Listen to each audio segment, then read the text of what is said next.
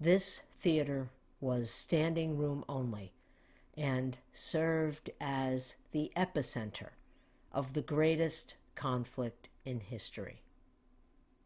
We defended democracy against fascism and believed this would lead to the creation of a better world. There are so many ways I can define freedom by example.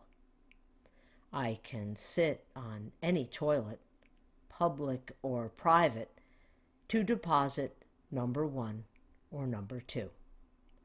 Mom and I can select any 2 available seats we wish when we attend a 3D computer animated film. From the fall of 1985 until the spring of 1988, I attended the School of Visual Arts in New York City. I depended on Metro North Commuter Railroad trains and the Metropolitan Transportation Authority's subways and buses for all my travel needs. I was also a full-time beast of burden and needed to carry along artwork, art supplies, and a knapsack of belongings. I appreciated the privilege to sit anywhere I could and rest up for the next place I needed to haul my chattel. When I dine out, the restaurant's maitre d' directs me to any available seat in the establishment. I registered to vote shortly after I turned 18. I remember the voter registration form as simple, and that I selected independent voter because I did not want to enroll in any political party. In addition, I did not have to take either a test filled with a series of nonsensical questions related to civic procedure or a literacy exam jam-packed with confusingly worded questions. Now I want to put myself in someone else's shoes to make a point. I was drafted into the United States Army in 1943 and fought in both France and Germany during World War II. After the war, I was honorably discharged as a sergeant.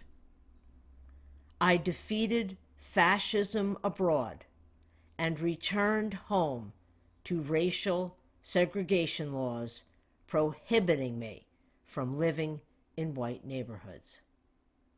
They enforced segregation for public schools, phone booths, hospitals, asylums, jails, and residential homes for the elderly and handicapped. Some states required separate textbooks for black and white students.